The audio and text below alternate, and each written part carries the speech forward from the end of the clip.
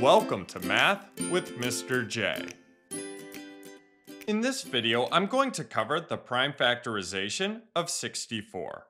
Remember, for the prime factorization of a number, we break the number down into its prime factors, the prime numbers that multiply to equal the original number. So we are decomposing a number, breaking a number down to only prime numbers. So taking a look at 64, we need to start breaking this down by thinking of two factors, two numbers that multiply to give us 64. Well, 8 times 8 equals 64. 8 is a factor of 64. So let's break 64 down into 8 and 8.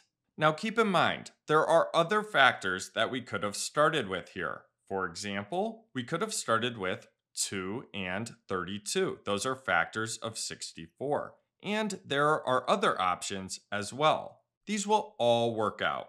Depending on the number, there can be multiple different factors that we can use. So there can be multiple ways to do these. But in the end, we will get the same prime numbers. And that's what's important. So keep that in mind.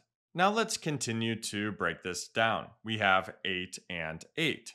8 is a composite number, so we can break 8 down. We need to think of factors of 8.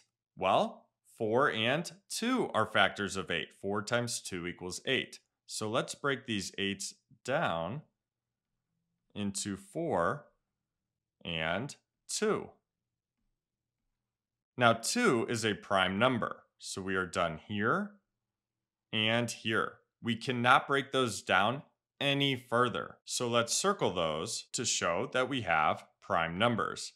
4 is a composite number, so we can break those 4s down. We know that 2 times 2 equals 4. 2 is a factor of 4. So let's break the 4s down into 2s. And again, 2 is a prime number, so we are done here, here, here, and here. And we have all prime numbers now, so we are done. This is the prime factorization of 64. We cannot break anything else down any further. Let's write this out as 64 equals, and then we can write out all of our prime factors here. And it looks like we have 6 2's, and we're going to multiply them. So 2 times 2 times 2 times 2 times 2 times 2.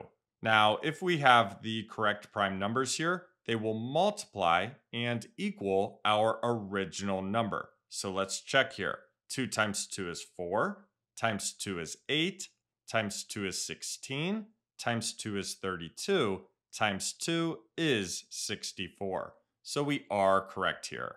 So there you have it. There's the prime factorization of 64. I hope that helped. Thanks so much for watching.